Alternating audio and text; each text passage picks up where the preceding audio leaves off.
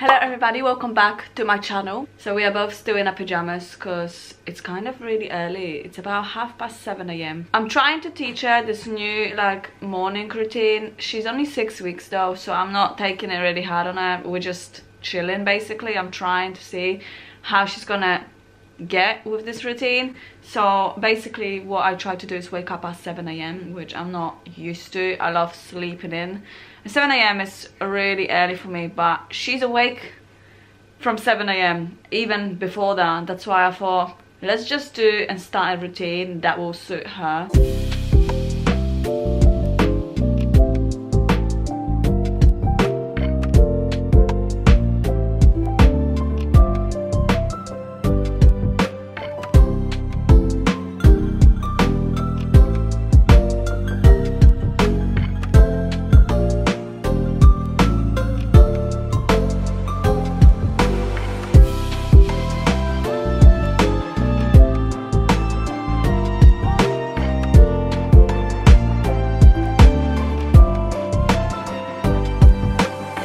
First of all, excuse my face, I am really tired because last night was absolutely terrible. Arella struggles with gas, I mean like a lot of gas, so she wakes up every hour and it's just been tiring waking up every hour last night and trying to deal with her gas, and she still has a lot of gas. We try to do everything literally. We do the bicycle movements, massages, we give her gripe water, and I don't know, it's not really helping. So what I'm gonna do is I'm gonna try changing my diet, even though I've already changed it. I already eliminated beans and broccoli and cabbages and stuff like that, but I'm also gonna try eliminating tofu. Obviously usually the main one is dairy, which I don't eat, so I don't have to worry about that, but I'm gonna start eliminating tofu from now on as well, or have it in a very small amounts, because tofu is a big part in my diet. So maybe tofu is a big one that gives her gas. So like I was saying, I pretty much want this routine to be like this. 7 a.m. I want us to both get up, and first thing that I'm gonna do is feed her. Obviously I did that today, I already fed her, she's nice and full. Then I'm gonna get up and change her nappy and change her clothes, which you just seen a minute ago, and then I put her in this swing and hopefully she sits there for half an hour or something like that. We'll see how it goes, and within that time I can kind of go make myself a juice, which I'm gonna do in a minute, and then she should be falling asleep and she should be going to sleep, and when she goes to sleep I can have time for myself. But we'll see how it goes today. So I've been doing this routine for the past 2 days already. It worked on the first day, it didn't work on the second day, and today's the third day, so we'll see how it's gonna go. So she is still nice and calm over there. It's been 2 minutes, so we'll see how she's gonna go. She's kind of staring at me like, why am I here? But hopefully she's nice and settled. She's usually calm in the mornings and she does like the swing. So yeah, but you know, when she's in pain and has this gas pain, she doesn't really enjoy it, so we'll see. I'm gonna go in the kitchen and make my juice while I have time and opportunity.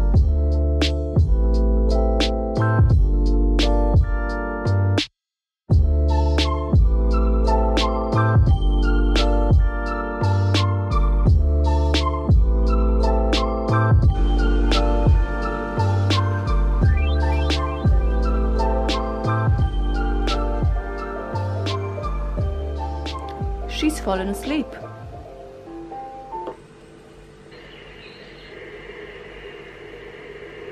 So I've got my juice right here. We don't have a lot of ingredients left in our fridge, that's why I have to go shop today, I think. But I still managed to get something. It's got celery, apple and kale. And it's really sweet and it needs a lemon.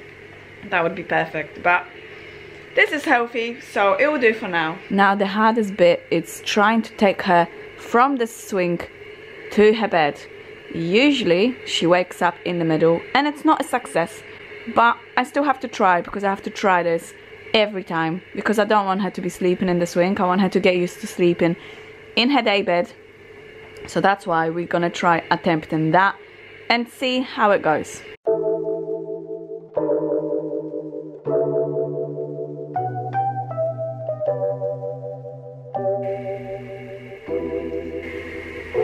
Well, that kind of worked, but I feel like she will wake up soon.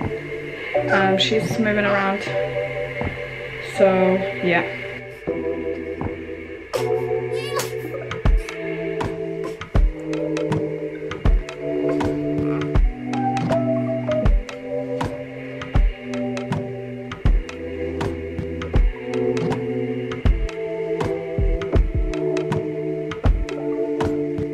Look who's waking up after 2 minutes.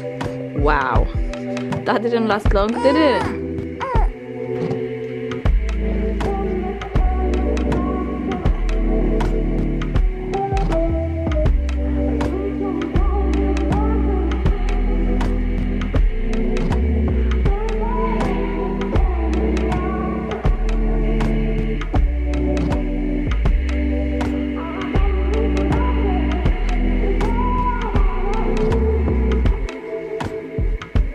To sleep is like the hardest bit because she doesn't know how to go to sleep on her own yet. She's only, like I said, 6 weeks, so I don't expect her to know right now. So it is a struggle because I have to do so many different attempts, but I'm just gonna let her lay there and figure it out. Maybe she'll go to sleep on her own. From all of this, literally I just spilled my juice on the floor. Great.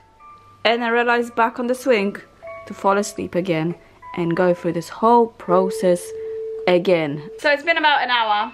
And this little one is wide awake now. Are you wide awake? Yes. She's wide awake, ready to rumble, ready to party, ready to cause some trouble. Yes. There was no sleeping, was there? No. Which means I still haven't had my breakfast. Of course not. Okay. She absolutely loves this position.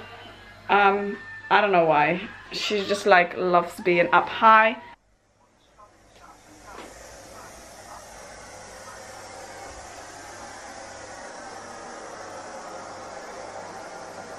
So she ended up sleeping somewhere else where she was supposed to, but at least she's sleeping, that's the main thing. It took literally an hour to get her to sleep, and at the end of it she was just crying and she became really moody.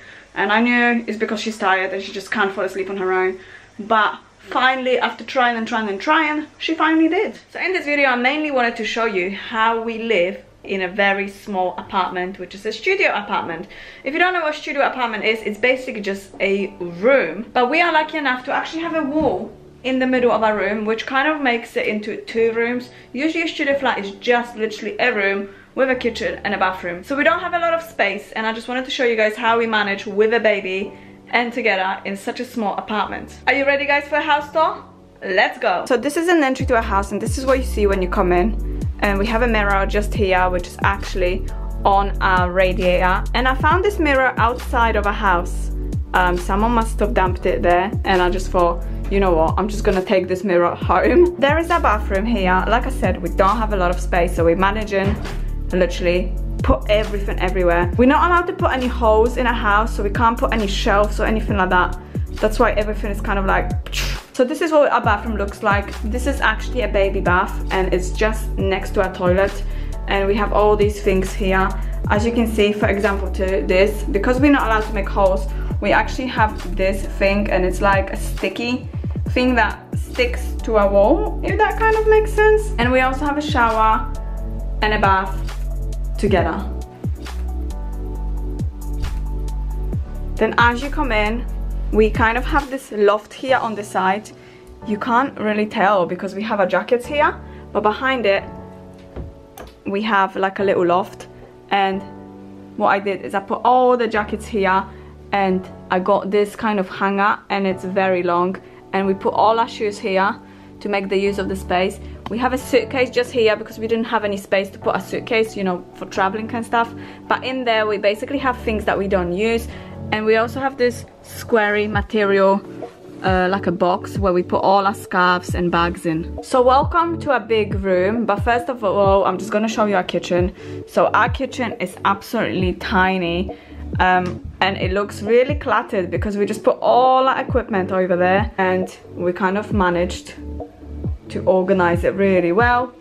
This is the main area that I actually wanted to show you, and this is basically a giant room with a baby section which I have designed on the side of the room. Of course I would love to have like a separate room for the baby, but we don't have that, so I really wanted to have like a side section so it feels like it's kind of like a baby section. And this is what I came up with. Hopefully this little one is gonna be sleeping just a little bit longer, hanging there. I know it's your time to get up now, but just let me do this quickly. So this is what it looks like from further apart. We have a set of shelves just here, a massive drawer, changing section, these kind of decorations, and a little shelf for baby stuff. We'll change our baby on here obviously, and here I have this kind of like material made shelf for baby stuff, and I have everything here from different cloths, socks, trousers, vests, and a lot of nappies and more nappies and stuff like that. By the way, if you guys wanted to see like an organization video for baby stuff,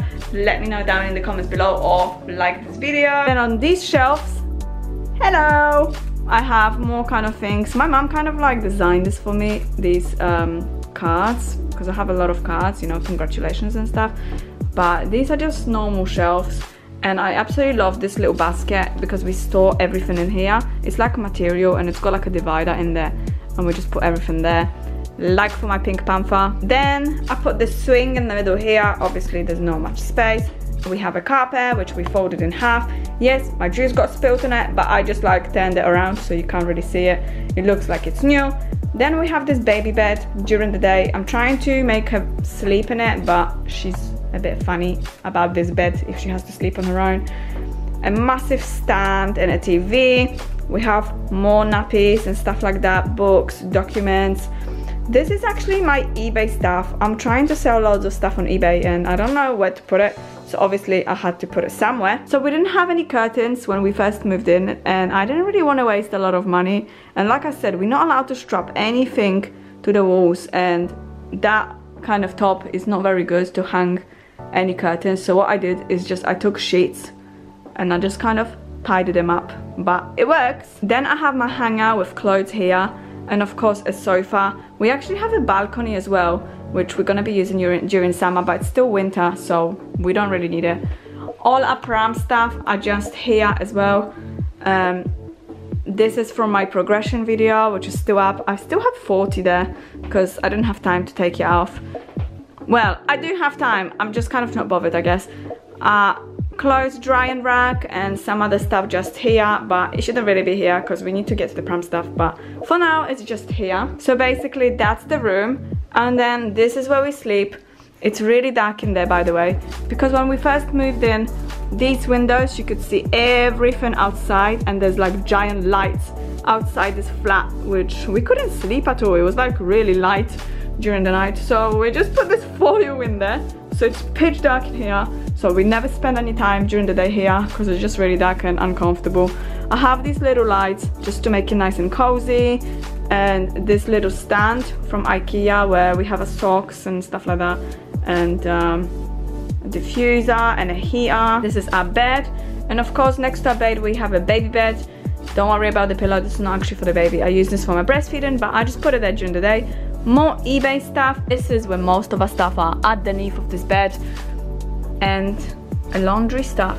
If you guys wondering where we keep our clothes, we keep our clothes in here. So this is not for baby, this is for us. This big wardrobe, that's where we keep our clothes. And that's basically the tour of our little tiny studio flat. We manage here very well. It doesn't seem like there's a lot of space, but it's fine for us. It's only 2 people and a baby, so it's not too bad. And plus we have an advantage because we have that room over here with a bed where we sleep, which makes it look like there's like 2 rooms, which is all good. Look who's back from work.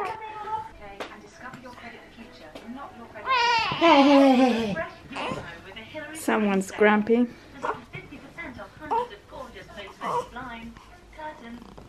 And this is the end of this video. As you can see, this is my 3rd top because I've been puked on again. So I needed to change my clothes. Thank you guys for watching. I hope you enjoyed this video. If you have any suggestions, then please leave them down below. And other than that, thank you guys for watching, and I'll see you soon. Don't kiss my baby. See you soon. Bye.